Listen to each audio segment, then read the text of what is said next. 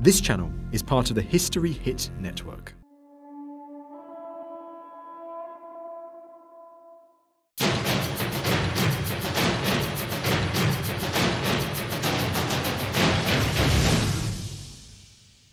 This tiny cave entrance in the village of Alveston, just north of Bristol, is the doorway to a great archaeological mystery.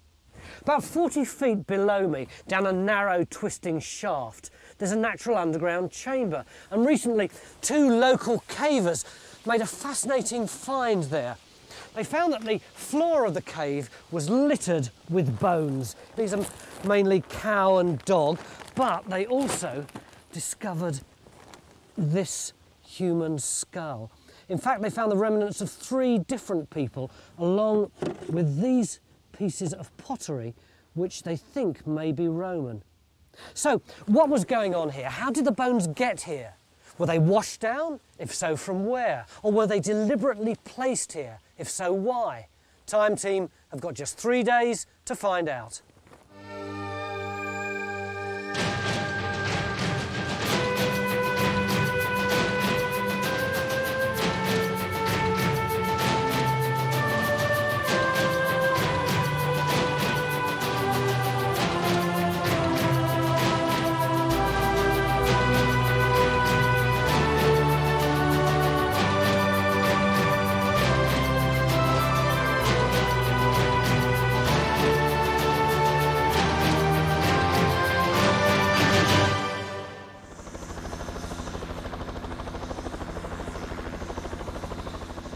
The bones were discovered here 3 years ago, and the local police were called in to investigate. They quickly decided this was an archaeological, not a criminal matter, and the bones were passed on to a local archaeologist. And he's been aching to dig here ever since. Well, it's a very peculiar group of bones. We've got humans in there, and we've got animals, we've got a lot of dog bones. They're all very fresh. Looks as if they've been put down there. Deliberately? Deliberately. What was going on? Well, I think it's ritual. Oh, yeah. When you're an archaeologist, you always say that when you don't know. You're saying they've actually been placed down there. I mean, you know, these caves, they act like glorified drains. Any amount of stuff can get sucked down there. But the bones are in good condition. They don't look as if they've been messing about in the fields, Absolutely. do they? They're very fresh. Complete skulls are down there. Do we actually know anything?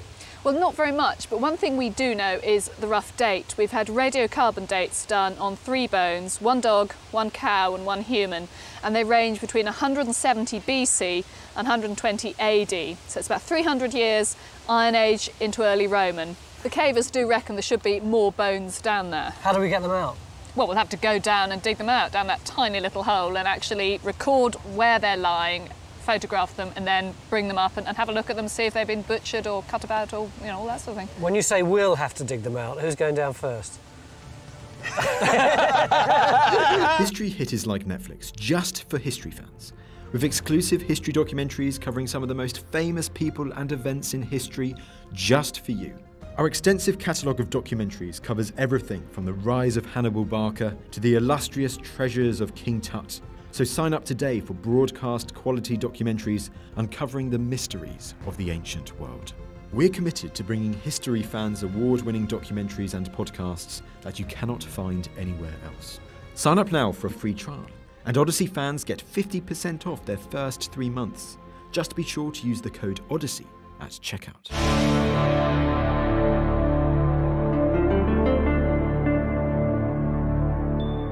The entrance to the cave is at the bottom of an overgrown dell. Even today, it's got a mystical feel to it, and it's easy to see why Mark is convinced that 2,000 years ago, this was a sacred place. You've got to cast your mind back into the ancient mind. These were incredibly significant places. It was the sort of the entry to the centre of the earth. This is where the gods lived.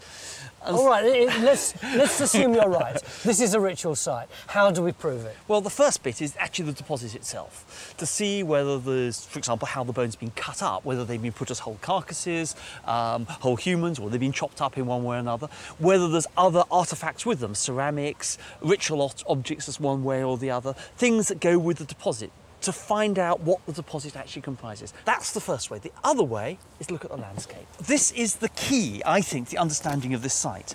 People haven't done this before. Everyone has been down caves, found objects and said, gosh, wow. No one has looked out at the landscape as a whole. What could be here? Well, first of all, it's a sacred place. We'd expect a ditch around it to say, this is holy, this is profane. You might also expect shrines. If we're very lucky, we might even find a temple. The geophysics team are already on the case. They're going to survey the land all around the cave. But their first targets are the wooded area right by the dell and the field next to it.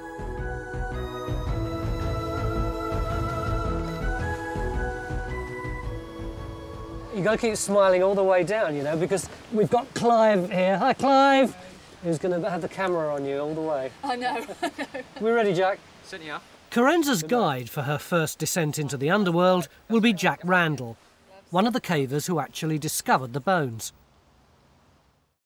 Whether they were thrown or washed in, the bones probably got into the cave down a wide shaft called a swallet that has since become blocked by a rockfall.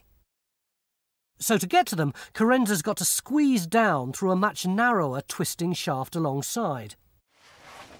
It's a challenging descent. Okay. Foot down. That's it. Steering. That's it. Carenza, what can you see?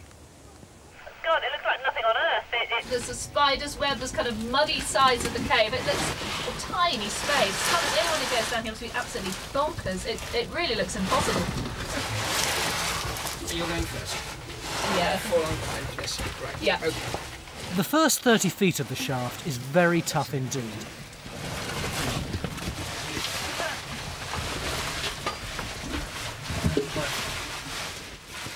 And after 20 minutes, Carenza's still not reached the bottom.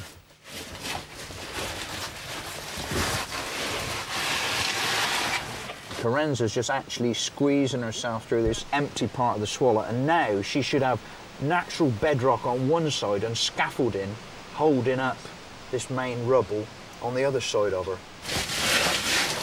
And there it is, which means it's only a short drop to the chamber itself.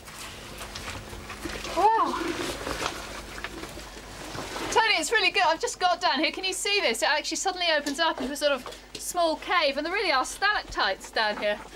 Oh, you can see them just above your head there. Yeah, be careful with those. Where are we going to dig? Jack's just coming down and he's going to show me what we're going to be doing. This deposit here is the bit that's got most of the bones in. So that's undisturbed. You haven't disturbed that. We haven't gone down from this. We only disturbed it down to this layer. This is digging spoil here, and the thing I've just slithered down is your spoil heap. This is spoil heap. And so this is sort of the general area that we'll be working. Right, so what we need to do really is start cleaning back onto this layer. Yeah. And working down through it. Working down through it. Easy. Though before we can start pulling bones out, we'll need to get some more diggers down the shaft. And that could take a while. Which is not a problem, because there are enough bones above ground already to keep our bone experts Andy Currant and Margaret Cox busy for the rest of the day. Andy, these are the bones that the original cavers discovered, aren't they? Yeah, that's right. What can you tell us about the animals? Well, we've got a lot of dogs, Tony. How many? Well, we've got about 6 dogs, but that means quite a lot of bones. Some of the bones go together. We've got remains of single individuals. We've got a little bit of cow, a little bit of horse, but there are rather more dogs than I'd expect, considering the overall size of the bone assemblies. What do you think might have caused all these bits to be in that cave? My gut feeling is that it's a hole in the ground and people are chucking bits of animals in. And maybe some of the dogs are going in after the bits. That's not as exciting as ritual, is it? No, sadly, but it could be real life, you know. Margaret, you've been looking at the human bones, haven't you? Yeah. What have you come up with here? Well, we've got 6 individuals represented, 4 of whom would appear to be female. And one of the really characteristic thing about a lot of these bones is that they appear to have been gnawed.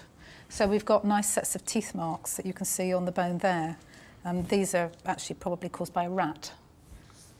And a lot of the bones are exhibiting those sorts of marks. So you get the impression that these people, when they died, were left lying around and not treated with a great deal of respect.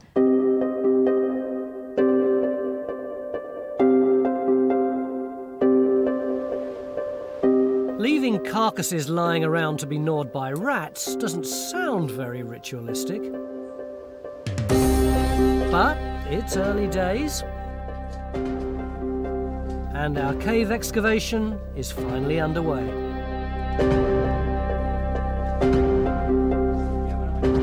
Though it won't be easy. Before they can even get to the bone bed, the cave team have got to remove all the spoil. Yeah, well, it's all just a mess.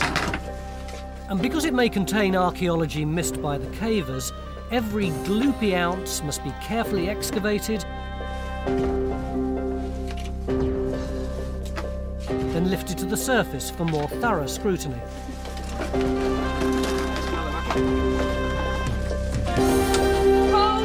Each bucket weighs about 10 kilos and has to be manhandled up the shaft by a relay of cavers.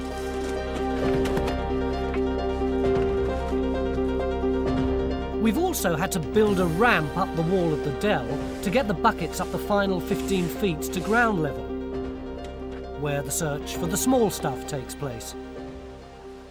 But it's not long before the first batches of spoil are speeding through the system.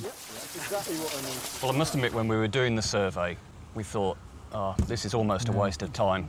And then we started seeing these coming out. The swallow hole is here, and unfortunately there's a couple of pipelines really close into it. The rest of the orchard, there doesn't appear to be any archaeology. But once we come into this field, I mean, it looks to be chock-a-block full of ditches, pits, and then look at these responses. Really big anomalies. What do we think this might be? Well, it looks like ditches, pits, maybe sort of occupation. Yeah, probably settlement, I would guess, around here. And the responses are strong enough. Where would you like to put a trench? Well, it's more or less straight through this main big blob and pick up that ditch there where it's particularly strong. We've actually marked it out already. Well, so where is it? The ditch is over here. About this direction, about here. That sort of line. Through here. Yeah. And the blob that way. The blob down here. So we're about in the centre of it here. Okay. So trench 1 goes in here, about 50 metres from the dell. The search for a perimeter ditch and maybe a shrine is underway. But if this was a ritual site, who were the people who might have worshipped here? Well, looking at the radiocarbon dates, it does look as though we're talking about the people from the mid to late Iron Age. And is that the Celts? What we would call the Celts, yeah, so that's a fairly imprecise term. And would they definitely have had rituals around caves? Well, there's a certain amount of evidence that they would have done, and not just around caves. What's interesting about this swallow hole is that it does look to be very much a parallel with Iron Age ritual shafts, most of which are found in the southeast of England, where you've got structured deposits thrown down very deep holes in the ground. Did the Celts themselves depict any of these kind of activities? Well, yeah, if I can find it, there's actually a very famous representation in a cauldron called the Gunderstrop cauldron that was found in a bog in Jutland. And it shows, in the relief round the cauldron, these scenes of some form of Celtic religion on it. In particular, here we've got some form of deity throwing in, presumably a person, into what's thought to be a hole in the ground. Like, for instance, our hole. At the bottom of which the cave team have been struggling valiantly to get through the spoil to the real archaeology. They've not found much yet, but every now and then they uncover a tantalising promise of what may lie underneath. Oh! Now that looks potentially human, doesn't it? Katie, what do you think? It's a human shin bone, our best find yet. Wow, look at that. But it alone won't unlock the mystery. We need bones with distinctive characteristics like cut marks, fractures, or evidence of disease. And we need to establish whether the bones were thrown down as whole bodies or in bits. Luckily, the cave's original hall seems to contain the sort of clues we need, and a hazy picture's already beginning to emerge. These bones aren't worn at all, so it's probable that they were thrown, not washed in. and one of them has a particularly sinister story to tell. This is the skull of a female, and what we've got here is a very clear-cut case where this person received a fatal blow to the head. I've actually sort of reconstructed her skull with some masking tape here, and what you've actually got is a massive injury to the skull here, with these radiating fractures running off of it, one there and one there. But not only that, and that was a very, very hard blow, this sort of a cricket bat over the head with a lot of venom behind it and a lot of force. She also had a blow somewhere on the front of her head. How can you tell that? Well, because you've got another radiating fracture coming along here and another one going off there, which actually don't come from here at all, they come from something else. And the really interesting thing is that the fracture going along here stopped when it hit the fracture going off from there. Now that tells us that this was the first blow and that this was the second blow. How horrendous. I know. But finding out whether this violent death was part of ritual or something more random is becoming increasingly challenging. In spite of the crispness of the geophys results, there's not a trace of archaeology in Trench 1.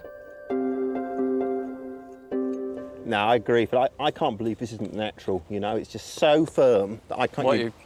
You can't believe it's not been moved about. I don't believe this is archaeological. No. There's not a sniff of archaeology in it, there's not a find in it. What about the ditch at that end? No sign of that at all yet either. It's not looking good, but the obvious thing to do is still to dig out some more of it. Which they do, but find nothing.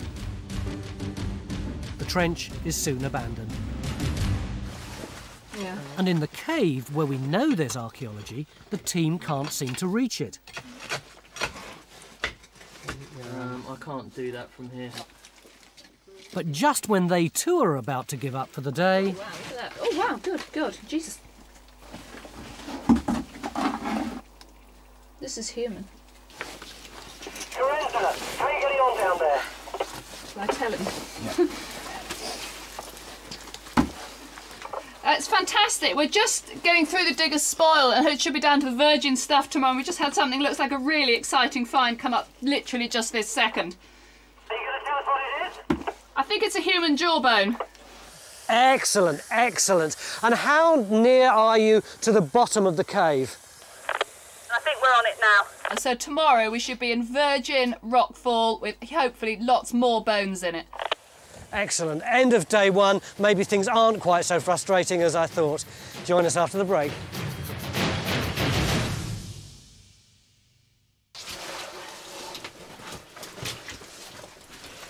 It's the beginning of day two, and we're going to have to get into the undisturbed layers in this cave if we're going to be able to get a good assembly of bones to show to our forensics people. Corinda, how on earth do you know what's disturbed and what's undisturbed in this great sea of mud? Well, it is a bit difficult, but basically the disturbed stuff is much clayier. You can see all this stuff here is just absolutely horrible. It's just quite disgusting, It's isn't all it? just gloopy clay. But when you get below that, you can see you take away the stones here and we suddenly start to hit a layer that's quite sort of wet and shiny and really quite clean. Oh yes, it's just like rubble. Yeah, just like rocks, watery rocks really. So that's our undisturbed layer there. Is this where we're going to limit the digging to? Well, this is the only area we've dug in so far, but later on we're going to extend and open up another area of digging just below the spoil heap, just beyond Katie there. God, the cave's much bigger. Ash, can you just shine... yeah, you can really see... It's lovely, well. how big it is, can't you? To start with, the team are going to concentrate on the area where Carenza's digging. Now they're through the spoil, bones are sticking out all over the place, and it shouldn't be long before we get them to the surface, where, after yesterday's empty trench, geophys are in trouble. All this response here, it's just simply not a natural response. This has to be archaeology from our point of view. If this was all just natural, then how on earth would we ever find any archaeology with these techniques? What we want is another opportunity to investigate another linear and another area of noise. If you still don't find anything, then we'll go away and find another job. Well, let's put a trench. Now, I believe in geophysics. We must put a trench across it. If you mark us one out, we'll dig it. Well, let's do two. Two? Two? Come on. Just to be sure. Yeah. Trenches 2 and 3 could hold the key to the site. not to mention Geophys's professional reputation. I've still got a job, Mick. I'm not sure.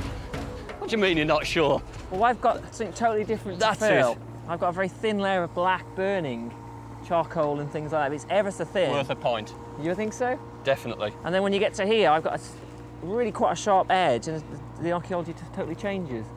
Well, that's certainly not natural, is it? No, not at all. I mean, it just looks, even though it's only a thin layering, that's going to give a strong anomaly.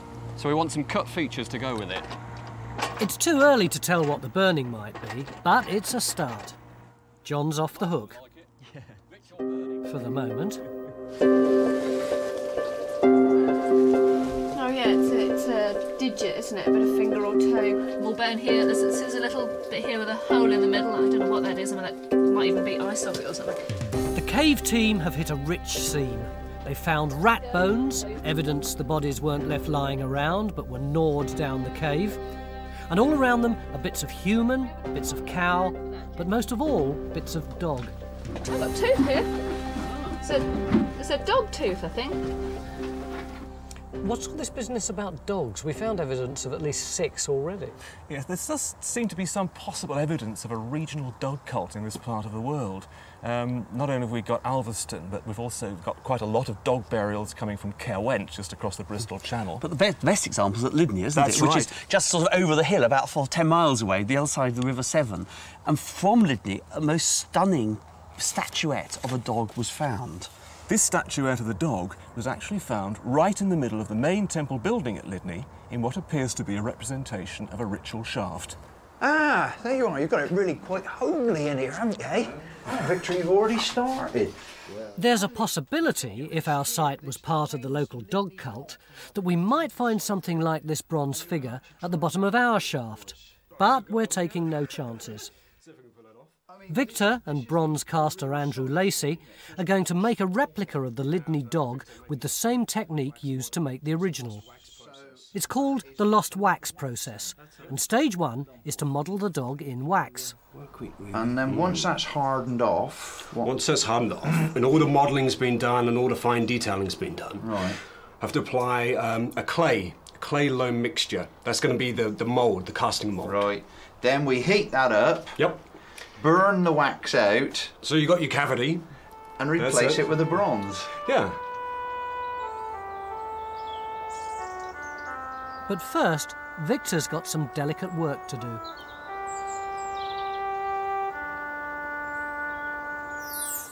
Andy, have you seen this? Yeah. It's quite a remarkable bone, this. Back in the forensics greenhouse, our investigation has just taken a very macabre turn. There's a human femur thigh bone. Look at the fracture down the middle. That's a very, very unusual fracture. I've examined thousands of human skeletons and I've never seen a femur fractured in that way. I've seen material like this in late glacial sites down at Cheddar, not far from here, but only in association with assemblages where we know people have been eating each other. This is the kind of fracture you would get if you wanted to split that bone open to extract the marrow from the middle.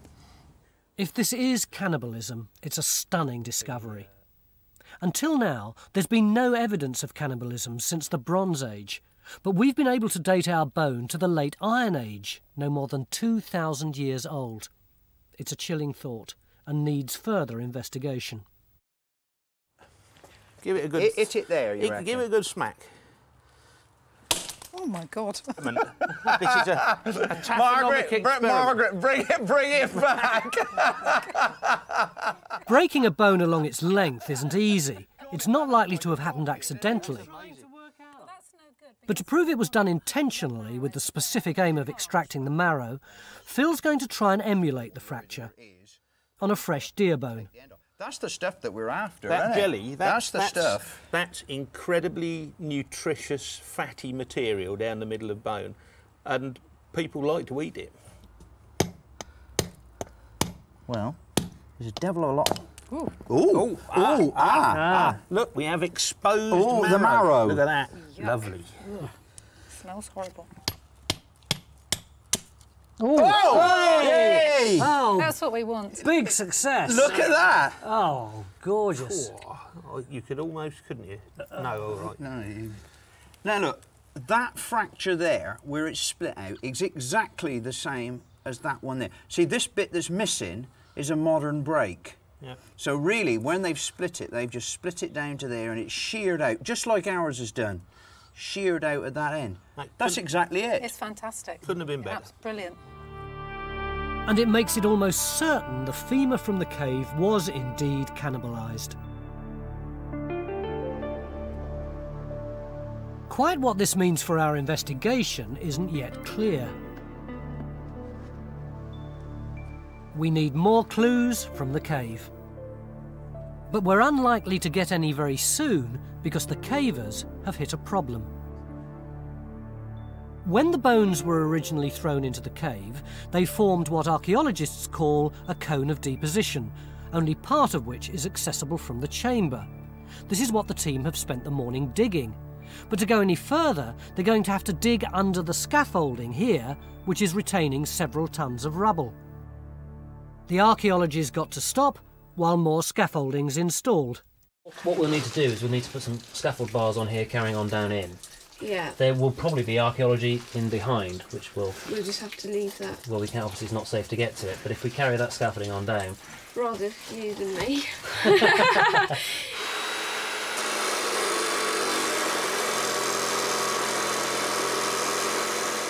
This is going to delay us, but at least the cavers have got all the right tools and raw materials to hand. Imperial metric, Steve. Andy, do you want one? Yeah, please. Got one. And the morning's archaeology has produced more than enough material to keep the sprayers and sorters busy. But if this is a ritual site, we'd expect to find more than bones. We'd expect the cave to contain votive offerings, like coins, figurines or high-class pottery. What have we got, Neil? Well, we've got two main periods, Tony. We've got the modern, we've got a bit of milk bottle, we've got a bit of beer bottle, even got a bit of whiskey bottle, but we've also got some Roman pottery, which is good news. It's typical Roman cooking potware, made in Dorset, and this particular piece has got some very faint decoration, sized lines on it. You can hardly see it, but this shows it's late Roman in date, 3rd or 4th century AD. What's the quality of this stuff? It's pretty poor. I mean, it's very basic cooking pot. We don't have any fine wares. And interestingly, nearly all of these sherds have been very badly abraded. They're very worn. You can see the burnishing has worn off this piece of black burnished ware. This makes me think that it's probably residual. It's been in plough soil, it's been subjected to weathering and cultivation damage, and has been deposited in the cave by water action later on. Is there anything here that you can see that would lead us to believe that this is a ritual site? No. Richard? No, not at the moment. Well... But Mark's not the only one under pressure. The burning in Trench 2 turned out to be a recent bonfire. Both it and Trench 3 appear to be empty of archaeology and have been, for the time being, abandoned. So Geophys have moved on to their next targets, these two fields on the other side of the dell.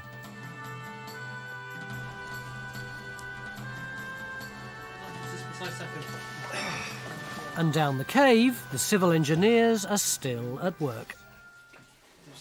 These aren't exactly the most ideal conditions for putting scaffolding in.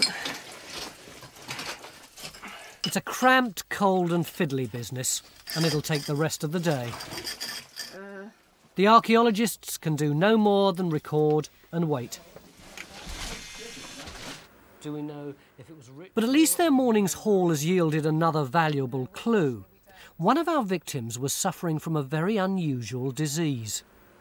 Yeah, it's something called Paget's disease, and this is a normal femur, and that's the thickness of the bone. And this is the diseased femur, and you can see that there's a massive difference there in density. What would that do to your body? Well, you might think this makes your bones really hard and tough, but it doesn't, because it actually makes them very, very soft. So you get a sort of curve of the spine and your legs start to bow, and they call it a simian gait. People sort of slump forward and walk very unnaturally. Can you tell anything about the age of this person? This disease usually only presents in people over the age of about 60. So, yeah, this is an older person. So to our collection of dogs and victims of cannibalism and murder, we must now add an old and physically disabled person. The mystery's deepening.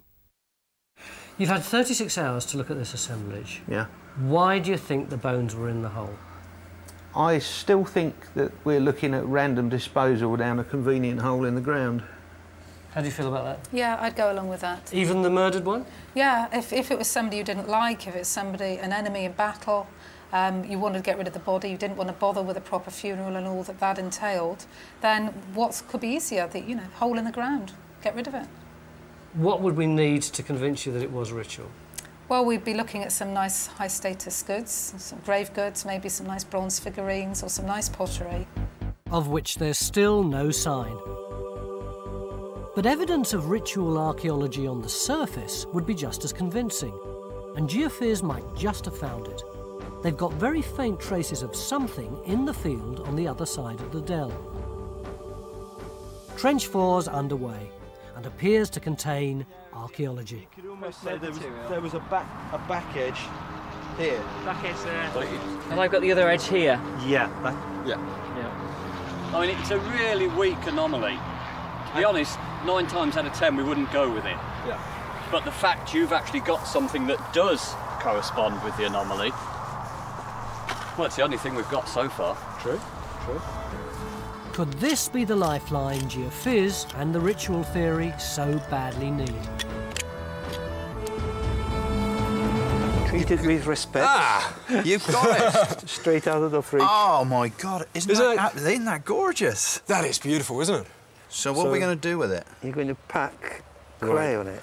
Not yet. The first thing I've got to do is put the runner system on. The runner system is the means by which the molten bronze gets into the mould and the air out. Andrew makes the parts out of wax and attaches them to Victor's dog. Just got a vest. That's it. So what is going to happen then? You will now encase this entire thing in clay. Yep. We will then heat it up.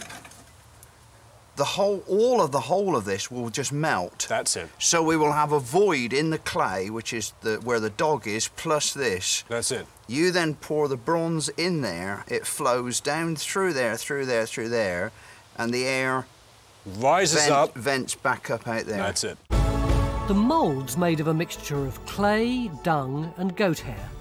Lovely.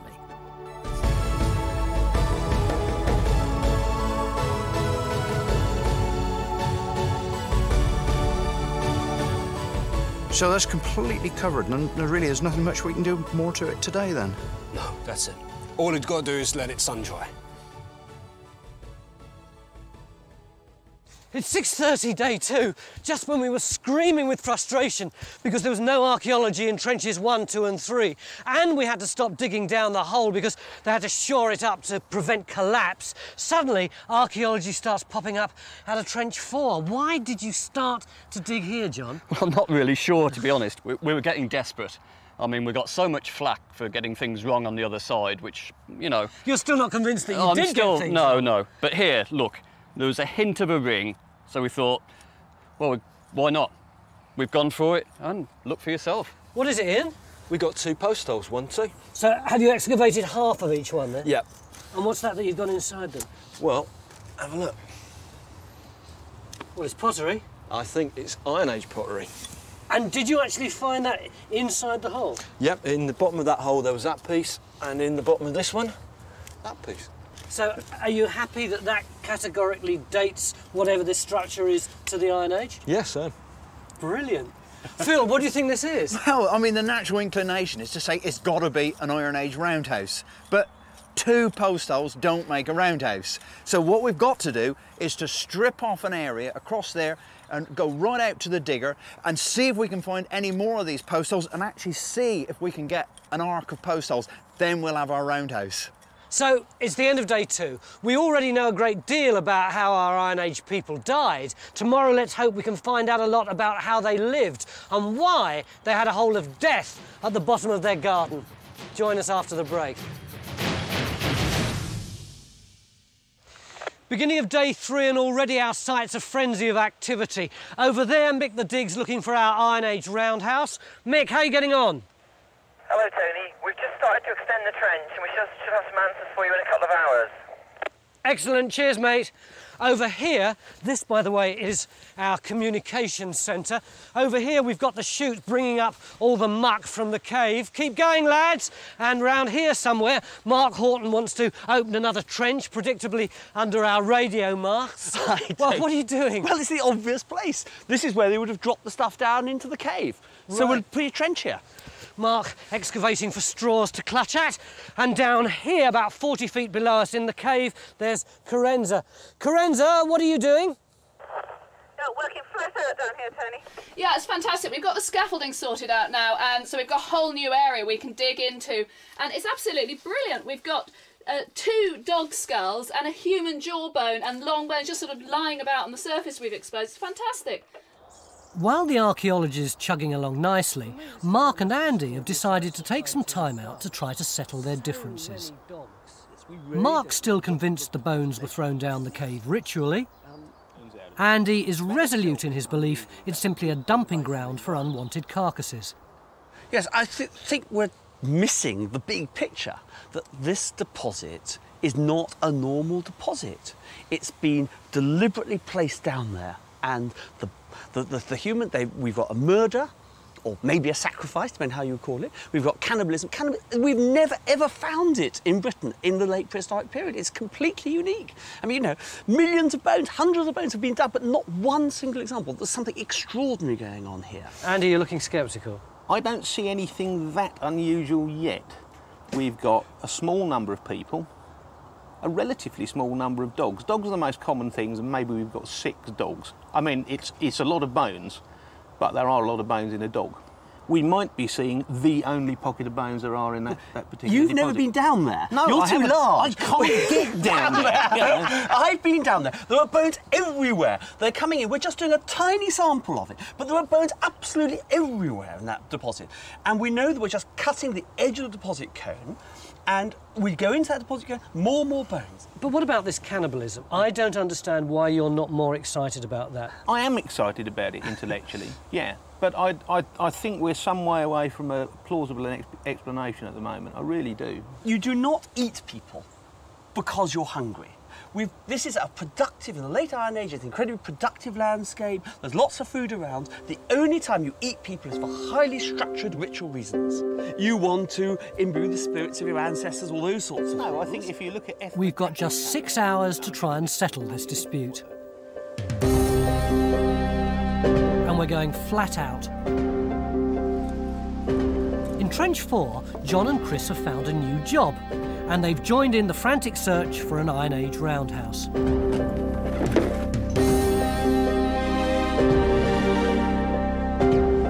At the edge of the dell, the hunt for a ritual throwing off point is well underway. And down the cave, the team are pulling bones out like their lives depended on it.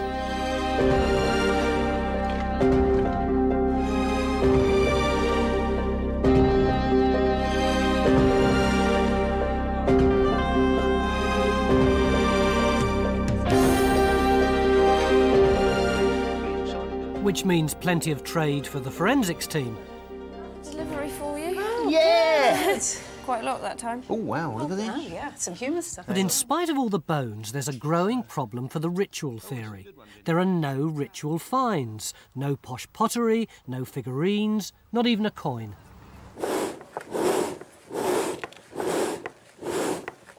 In fact, the only remotely ritual artefact on site is Victor's wax dog. And now the mould has dried, it's going to be sacrificed. Starting to go, oh, God, Yeah. And what's good there is it that... goes, yeah. So is that my dog going up in smoke? That is your little dog, yeah. Another half hour or so, and the mould will be empty of wax and ready for the bronze. But all eyes are suddenly diverted to Trench 4, where Mark and Neil are getting very excited. Have we found the roundhouse? Not exactly. What does not exactly mean? Well, what we have found is a row of Iron Age post holes. Now, you can see, Mark, if you carry your tape measure... Right. Am I allowed to come in this trench? trench? You are allowed to come in the trench. Mark at the far end. These are the 2 we had last night, aren't they? Another one up where the helmet is with Mark. Here, another one here. Another one here. There's this. Yeah, I see, just round there, yeah.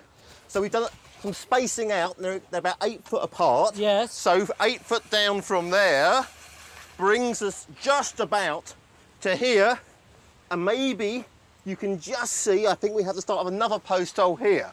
So we've got a line of post holes, but they're not circular, they're more like in a line. How can we get excited about a line of post holes? Well, because it could be defining a trackway leading down to the gillet.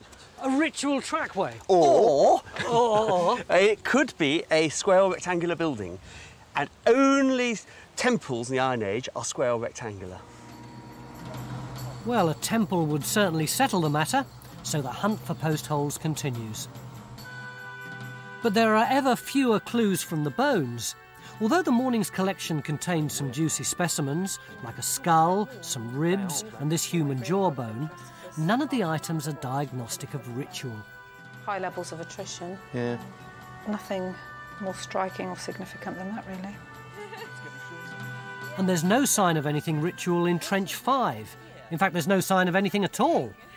Basically, there's nothing here. We haven't really found anything at all. Anything in the plough zone? No, one bit of flower pot. Yes, just modern rubbish, basically. No Roman pottery? Nothing at all. How deep's natural? Well, we are natural. This is subsoil. It's completely undisturbed. I mean, it is natural. The bedrock is, 30 centimetres further down. But I do think we need to see bedrock. There's geological reasons for seeing it and also archaeological. well, I don't think there's an archaeological reason because this is undisturbed. There's no way there can be any features. Well, we're not absolutely certain. We've got a small exposure. There should, if there are features underneath it, it still may be sealed underneath this loam.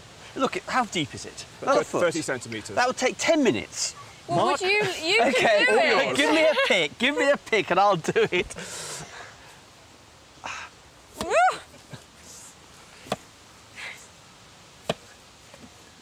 Very hard, isn't it? Yes. Yeah. Worse still, there's been a small rockfall in the cave. And to prevent the remaining tons of rubble burying everyone alive, the civil engineers have had to move back in. Getting tetchy on the surface that we're not finding enough. They should come down and try it themselves. Hello, Carenza, it's Tony. Can you hear me? Yeah, Tony, just about. I have to say we're getting a bit frustrated that we're not getting more stuff out. Do you think you'll be able to increase the delivery? If you knew how hard it was, you would give us a bit of a break on that. We have got down onto the bone layer now, though, and you can see here we've got this fantastic, I think it's a human femur, a human leg bone, and there's some ribs up here, and there's quite a lot of bone turning up now. I'm sorry you're getting frustrated, but we are going as hard as we can. But it's cramped and increasingly dangerous down there, so the archaeologists can't rush anything. As soon as I've got this rock up here, ready? Right, OK. OK. Let's quit. So this is it? It's crunch time too for our ritual dog. The wax has melted and it's time to make the casting.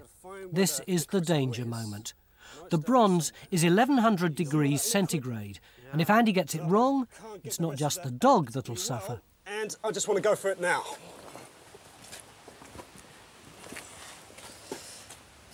Good God. Whoop! Watch out, watch out, watch out, watch out. Yeah, is that the air coming out? No, it's a little bit of vapour. Right.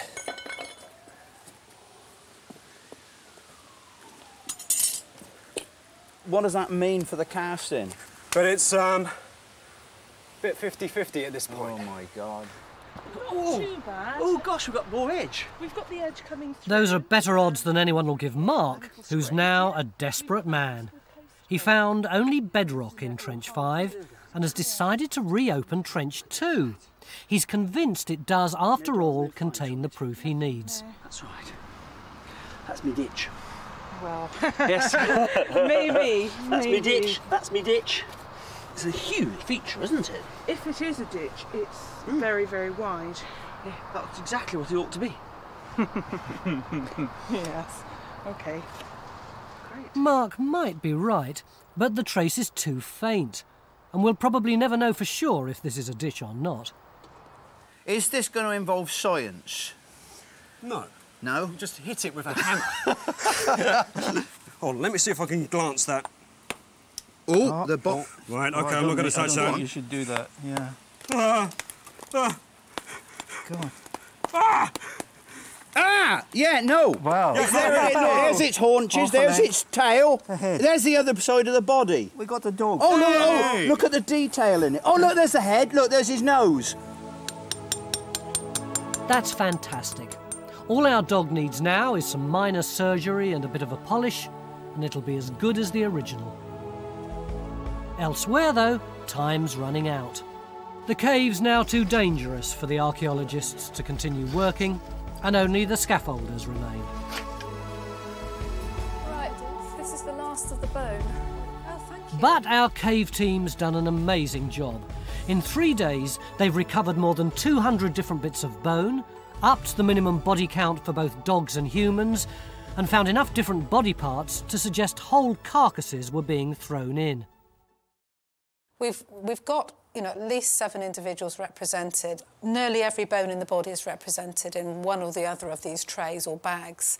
So, you know, we're I think, very sure that whole people were going into that pothole. But as far as forensics are concerned, that's still not enough. What sort of state they were going in and who put them there, we're absolutely no closer to answering. Not surprisingly, that view isn't shared by the ritual camp. They argue the unusual quantity of dogs and the evidence of murder and cannibalism can only be explained as evidence of some bizarre rite, and they're supported in this by one of the country's leading Celtic experts. I think it's unlikely that these are natural killings. These are the normative rite, if we can talk about a normative rite in the Iron Age, is cremation. Formal burial is quite rare anyway, so to find this group of individuals in this situation, I think smacks of something rather suspicious and slightly sinister. What about this cannibalism, the slicing of the bone, presumably to eat the marrow? Well, that is very suggestive. Now, I think where you've got that, it's almost certainly happening within the context of human sacrifice. We have a number of classical writers like Pliny who actually talk about human sacrifice among the Gauls and the Britons, and oh, shock horror, they eat them as well. And you can imagine that this sort of thing wouldn't be happening because people were hungry and the human body was just lying around. It would be as a kind of, perhaps contempt, insult. I think the idea of social deviants, or people who are other, who are alien, either because they belong to different communities or because they transgress some kind of social taboo, they were treated with contempt, visibly so. So they were buried without grave goods. They were buried without the normal pots and the niceties that most people were buried with. And perhaps the ultimate insult would be to gnaw a piece of your leg just before you deposited the body. So any ritual activity here might have centred on humiliation, murder and cannibalism of a particular group of people. Social outcasts. And it might explain why the old person with Paget's disease wound up down the hole. Perhaps they were cast out and killed because of their terrible ape-like disfigurement. To those elements, we can now add the final intriguing twist. The post holes in Trench 4 aren't a temple, they're part of a trackway, and it's heading straight for the dell. It might be a coincidence, but it's tempting to believe the trackway was a processional route and an essential part of the ritual. After all, what could be more humiliating than being publicly dragged down it on the way to one's own sacrificial murder?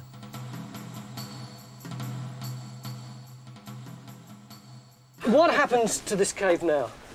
Well, we've just been finishing putting in the conservation tapes to preserve the cave formations and also the archaeology. So if anybody wants to go back and carry on the digging, they're welcome to. Well, if more archaeologists come back, let's hope they find a votive offering next time. This is the dog that was made for us this weekend. Here, you can have that. Lovely, thanks. Our archaeologists are going to be arguing all through the night about actually what happened here 2,000 years ago. But one thing we can say for certain, our ancestors, who lived here a very short time ago in historical terms, lived lives which in some aspects were so brutal that it still makes me shudder to think about it.